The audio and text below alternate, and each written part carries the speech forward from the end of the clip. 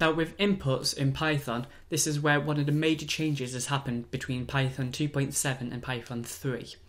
So if you're using anything lower than Python 3.0, then you'll need to first listen to the first half of this video, and if you're using Python 3 and onwards, you need to listen to the second half of this video.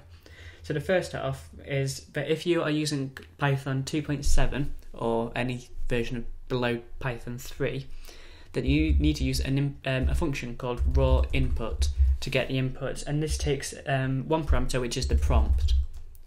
Now the prompt is whatever you want to have outputted towards the user. Now the problem with raw input is that it's no longer a function within Python 3, and so if you were to change your code toward Python 3, it would no longer work. Now there is a function called input, however this allows the code which somebody actually writes to be able to be executed. So if they were to insert as their data a certain type of code, which is Python, which can be read by Python, it will get run by Python, which is obviously quite a large security flaw, and the only way that you can get around that is to use the raw input. Now if you're using Python 3, you have the actual function of input, however it no longer uses the evaluation function, which will actually run whatever code they put into it. Now, if you want that functionality to be available, you have to put eval around Python, around the input function, and that will run whatever code they put into it. However, most of the time you aren't looking to do anything like that. So if you are using Python 3, you can simply use the input function, which is what you should be able to just do.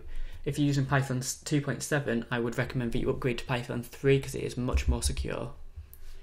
So now if we're going to create a print function, all we need to do is just output 2 lines, and then we'll do a prompt, and this is to get somebody to press any key to continue. So the first output will be something like hello Alex, and then I'll just do the final one saying thank you. Now in the between here we're going to do an input. Now with the input it takes one parameter, which is the prompt. So the prompt here I'm going to do is press any key to continue. And now if we run this, you'll see at the bottom we get the first 2 lines, however the third line isn't showing because the prompt has not been, because the input hasn't been given. Now press any key to continue. If I press enter, you see that we now get the thank you, which is what you'd expect to happen, which is how press any key to continue works, is that it takes whatever value you press and it just runs it to the next one, runs you to the next line. Now this is something which you'll use quite often within Python, as well as what we're going to cover in the next video, which is receiving a data input.